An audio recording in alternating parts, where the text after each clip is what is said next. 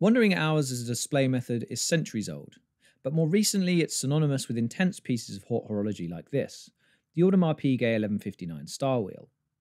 At first glance, it can be intimidating, but to read it's actually easier than it seems. The seconds are simple, told via the central seconds hand. The minutes are shown along a scale between 10 and 2 o'clock, and the hours via three satellite discs that rotate around the dial. To tell the time, you read the hour from the disc pointing towards the minute scale, meaning here that it's 5 hours and 30 minutes. To adjust the time, you do so via the crown, and as the three satellites move around the dial, they turn so that the hour is always pointing at the correct minute. Meaning that once you get the hang of it, wandering hour displays are actually quicker and easier to read than a traditional three-handed watch. They also happen to look seriously cool.